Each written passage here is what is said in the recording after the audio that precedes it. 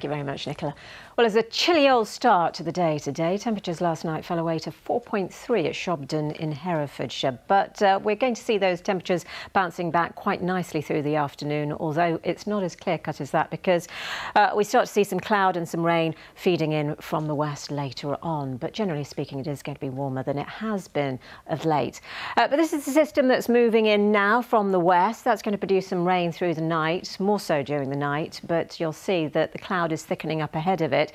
So gradually we'll start to see this cloud ebbing in from the west and turning the sunshine a little bit hazier. We'll just cling on to it, I think, for far northeastern parts of the region towards Burton-upon-Trent. But you can see some outbreaks of rain, heavy at times, starting to move in towards the end of the afternoon. Top temperatures, though, around 20 Celsius. And most of this rain, as I say, is going to start to move eastwards and pass through during this evening and overnight.